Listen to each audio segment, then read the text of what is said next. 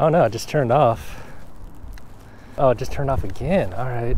Today, we're gonna review the Paselec Climber 3 full suspension electric mountain bike. It has a fully integrated display on the handlebars and also a fully integrated 17.5 amp hour 48 volt battery. Now this bike does have 3-inch wide tires, so it's gonna be definitely a lot more suitable for like trail riding compared to a wider 4-inch wide tire. Oh shoot. Definitely gonna be a lot more nimble, likely. Looking at the spec sheet, this looks like a pretty good bike, but let's build it. We'll do a show and tell, then we'll get it out for a ride and do a full review on the Paselec Climber 3. See what's in the box. Pedals, bell, tail light, has a battery and a manual. Comes with a relatively narrow saddle for mountain biking and 27 by 3-inch wide knobby tires. It's got a 180 millimeter slotted and drilled rotor up front, and this is a good sized tire for mountain biking.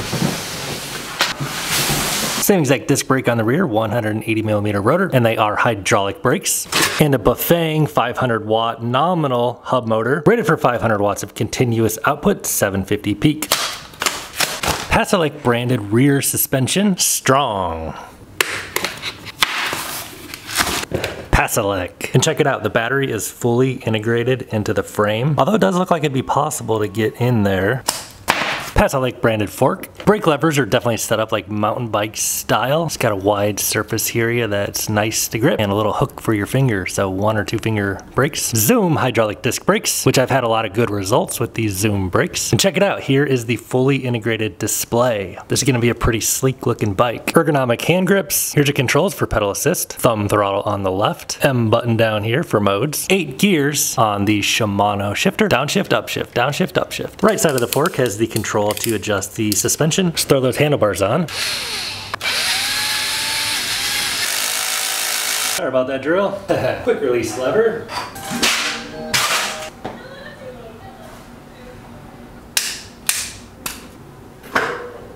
Quick release lever up front. And check it out, down here on the bottom of the bike, there's a switch to turn the battery on and off, a fuse, and appears to be a key. Operates this thing, but gravity is resisting me. Speaking of the battery, let's see what the charger is. 2 amp charger, 8 gears on the cassette. Definitely looks to be a good setup for some mountain biking. Shimano Altus derailleur. It's got the little guard on here in case you wipe out. And I really want to know if that battery comes out easily.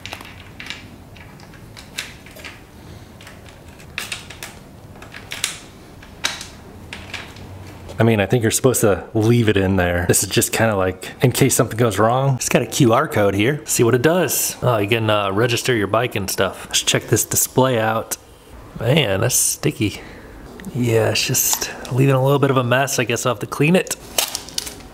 All right, I'll grab some Goo Gone later, but I'm too excited to get this thing on. All right, so it's actually a super clean aesthetic. Let's see what kind of modes we get. It's really bright. So average speed, max speed, odometer, trip time, and your current speed. So that is actually sweet. Definitely very, very clean look on this dashboard. Let's try the thumb throttle.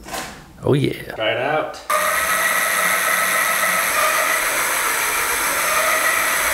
Showing max speed of 35. No, it cuts you off at 34.9. I mean, will it actually go that fast on the road when there's a load on there? Probably not, but we'll give it a try. All right, let's take the Paselec Climber 3 out for a test ride today. Hopping up on this bike definitely feels like a mountain bike, and that display up there is clean. It's probably flashing on camera. It looks perfect in person. Starting the Strava up so we can track our distance. All right, so first things first, we're gonna take the Paselec Climber 3 up the 20% grade hill climb. See what I can do under throttle only, pedal assist 5, only throttle. Ready, go. Oh, watch out, Kate, it came down on me. Can't quite do it under throttle only, but a little bit of a rollout. So with a little bit of a rollout at about 5 miles an hour, we'll do full throttle now. And yeah, you're gonna have to put a little bit of work of your own in on this bike for climbing super steep hills. Third run here, starting out at about 7 miles an hour, we'll do pedaling, and that makes all the difference. This bike is geared very nicely so that you can climb a steep hill pedaling and helping it. Which, hey, this is an electric mountain bike. If you're looking for like a cruiser motorcycle to climb steep hills without pedaling, I wouldn't get this bike. But you know, if you're looking for an actual like mountain bike where you're gonna pedal and put in some work on your own. So lucky for me, there's some off-roading trails right back there. Hopefully it's not too wet up there. It's been raining like crazy here in California, but let's go ahead and try out the pedal assist modes. So on pedal assist 0, using the throttle, it doesn't do anything for you. Pedal assist 1, let's just see. So it feels like you get access to all the power probably with the thumb throttle using not pedaling. So this is bringing us up to beyond 20, nice, 25-ish, and we're going downhill a little bit. Brake levers feel nice, we got to bed them in a little bit. Pedal assist 1 will help us up to about 12, 13. Bump it on to pedal assist 2. Feel a pretty good boost there. Now we're going about 17. Pedal assist 3, feel another immediate bump up to about 20. Handles nicely. This bike feels great. So these 3-inch tires handle so much better than like 4-inch tires, and this thing definitely gets you like kind of more up on the handlebars for, you know, mountain bike position. Let's hit this bump. Nice, full suspension. Good time to test it, you know, going like 20 miles an hour. Pedal assist 4 brings it about 25. And then pedal assist 5 brings us to about 27. You can probably hit 28. Just go through the mud here.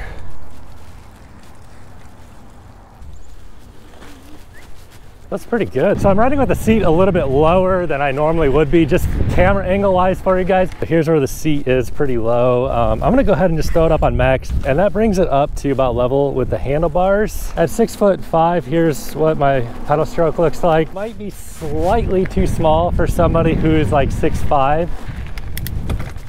Oh yeah, hit a little bit of trails. So the full suspension and the riding position of this bike, definitely very mountain bike-like feel to it. Full suspension makes all the difference for, you know, mountain biking, like riding in trails and stuff, obviously. The rear suspension on this is actually relatively stiff. Like, oh shoot. Hit that at the wrong angle. I'm not used to riding over here. This bike is not that heavy really. Like, you know, a heavier fat tire bike, I might have like lost control doing something like that, but I was able to catch it. I'm really curious how much this bike actually weighs. 201 to 59.2. So that'd put this bike at what? About 58 pounds. Pedal assist 3. So I mean, that's a pretty decently steep hill. Throttle. There we go. Having fun on this thing, that's for sure. Oh no, it just turned off. All right, don't know what happened there. Turn right back on. Let's go. So let me play with the suspension a little bit here. I'm gonna put it down all the way to the softest. I think that might have bottomed out a little there. It's a little too soft. Let me crank it back up. Road closed. What? Wow. Yeah, speaking of rain, check that out. It's like a collapse going on up there of a cliffside. Definitely getting this thing a little bit dirty. This is a lot of fun though. I normally don't do a lot of mountain biking other than on the Sur-Ron. Suspension, I think it bottomed out. Need to firm it up a little more probably. So I gotta say, I'm liking the tires on this bike, the 3-inch wide tires. It's like an excellent balance of, you know, like not too excessively wide, but like they're a good like width for like riding stuff like this. So let's put this thing through a pretty serious hill test now. This is not extreme. Oh shoot, it's pretty steep. I'm gonna downshift and use, I'm on pedal assist 2. I don't know if changing the pedal assist is changing how much power it's giving me right now or not. I'll just leave it on pedal assist 5. And I'm helping it just a little bit. This is a pretty long, relatively steep hill. think it's getting steeper. Oh, the motor just stopped helping me. All right. Got tired or something. Yeah. Okay, this is too much hill. Beautiful flowers though. So I mean, that's the hill we just did.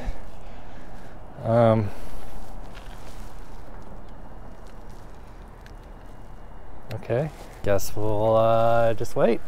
Let me give it like a little push here.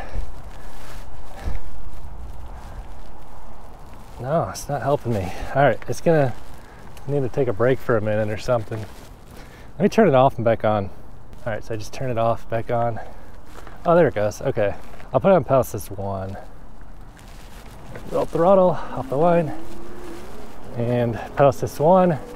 We're back in business. I mean, it kind of just turned off for like maybe a minute, but this thing, it definitely has a good granny gear for climbing. 8 miles. Oh, it turned off again. Okay.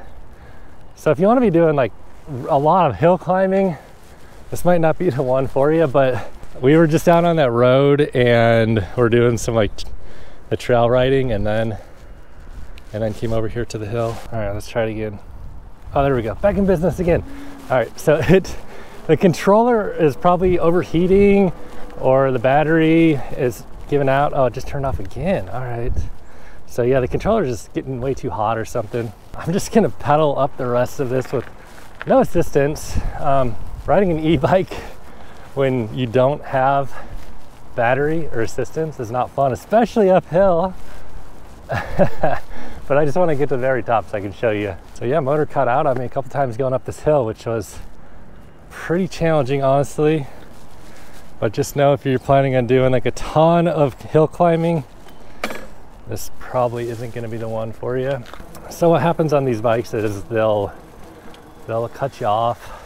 Brakes are great though. They'll cut you off so you don't damage the bike. You don't want to overheat the controller. Let's see how it feels on a speed bump. I'm going to stay sitting down. Yeah, I mean, full suspension. Got a little jump. Nice. So to go on 28. You know, actually pedaling at 28, the gears seem fine. It's definitely the kind of bike you can get some exercise in on. Like this thing just makes you want to pedal. Get a little bit of bob because it is full suspension. Let's see what the bike can do. 0 to top speed under its own acceleration only, throttle only. I weigh 200 pounds. Ready, go. Throttle kicks in right away. Power eases on gently. 8, 10, 13, 15, 17, 20. It will accelerate you beyond 20 under throttle only. 23. The only right thing to do is to race this motorcycle next to us. Gotta love it. Yeah. Right, out here on the beach, let's check out the pedal assist lag. So not pedaling, power on. Not pedaling, power. Not much, 1/4 second to 1/2 second, which is pretty normal. So I'm really curious if this thing can like ride through the sand up this hill. It's gonna be quite a challenge, but let's give it a try. Yep, probably. Downshift one more. We got it, there we go, nice. Let's try a little bit of trail riding by the beach.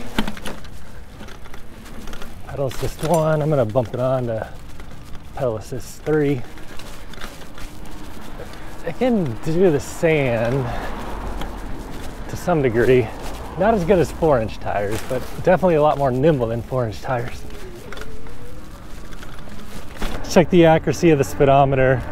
GPS in my right hand, showing basically the same thing on both. So after 11 miles and an hour of riding, honestly pretty intense riding, kind of doing that off-road trail and going uphill, I just saw it show 4 out of 5 bars. So, and we do have to try the California incline up here. I'm really curious about that. Long, steady incline hill performance of this bike. And then, you know, it is a 17.5 amp hour battery pack, which is pretty big on a relatively light bike, really. Let's try this hill real quick. I'll leave it on pedal assist 2, rolling in at 12. A little bit of help. see what it'll do. Pedal assist 2. Downshifting down to 1. Going 6 miles an hour. And it's still pulling. All right, so now we got to try the California incline, the long gradual incline. All right, so pedal assist 2 rolling into the loop-de-loop, 15 miles an hour. Downshifting. We are in gear 1. I mean, this feels excellent. It's like motor's helping me out. So we'll just keep it rolling here. This is a long gradual incline. Motor's gonna be working the whole time. Hopefully it doesn't die out on us. Still cranking along just fine, 12 miles an hour. Still going strong, still going strong. Conquered that hill just fine. There's what we just did. We were just down there on the bike path. I don't normally do the California incline twice, but I'm actually gonna do it twice just because of the motor cutout problem we had earlier. I'm gonna try this under throttle only now. It's handling it though for sure. I mean, it's 14 miles an hour, still gaining speed. 15 almost miles an hour. So maybe just what we were doing earlier was a little bit outside of its capabilities. However, I'd have to say this bike is performing just as good as any other bike I review on this channel with a similar motor and battery layout. All right, time to do a brake test from 20 now. Really, really good brakes. Hydraulic 180 millimeter rotors on a bike that does not weigh nearly as much as some of the bikes that they put these same exact brakes on. Here we go, 19. Oh yeah, front tire locked up. Yeah, so these brakes, they got all the stopping power you need. Just gotta be careful not to squeeze them too hard. Oh, what happened there? Something's rubbing. Dude, that literally gripped the front tire so hard, it just caused like the whole thing to like rotate. That's crazy. I'm gonna need to realign the wheel here. There, that's a little tighter. It's all good now. All right, we're gonna do one more brake test after that last one. Here we go, from 20. Yep. Same thing again though. Caused the wheel to rotate again a little bit there. The whole thing's angled a little bit to one side. Put it even tighter. I don't think it's possible to even put it too much tighter. I mean, that was some very hard braking conditions. Like I was basically maxing the brakes out there, but that is what happened. All right guys, let me leave you with my final thoughts on the Paselec Climber 3. So I've been out on this thing for 17.75 miles. It has 3 out of 5 bars remaining. So in general, that 17.5 amp hour battery pack is relatively large and it's going to give you some pretty good range. So this bike is listed for $2,200 on sale for just $1 under $2 grand right now. Now considering the price and what you get, you know, that rear hub motor, 750 watt, fairly torquey, nice ride, full suspension, you know, you got the rear suspension, front suspension, and it does have good hydraulic brakes. It's got a really fresh, clean looking display integrated into the handlebars, and it's got a throttle, and all around for some light trail riding, I think this is a bike that makes pretty good sense and it's pretty good for like light trail riding and light use mountain bike. Now, if you need to do some long, steep hill climbs, we saw that I did run into some problems with the motor cutting out on me when I attempted to do a long, steep hill climb. And also the big issue I ran into on this bike was the front brake. When I was doing very hard front braking, the wheel would just kind of tilt all the way over to the side and kind of come out of alignment. So keep in mind, both of those use cases on this bike were pretty extreme and probably outside of what you'd be doing under normal riding. But based on those two things happening, I wouldn't buy this bike if your intention is to do some extreme trail riding. On the other hand, if you're looking for a bike that looks cool and performs pretty darn good for light trail riding and street riding, this bike definitely ticks the boxes for those things. If you do want to grab one, you can click the link below this video and any discount I can offer you will be down in the description box. However, if this is not the bike you're looking for, you can watch this video next. Thanks for watching. Catch you next time.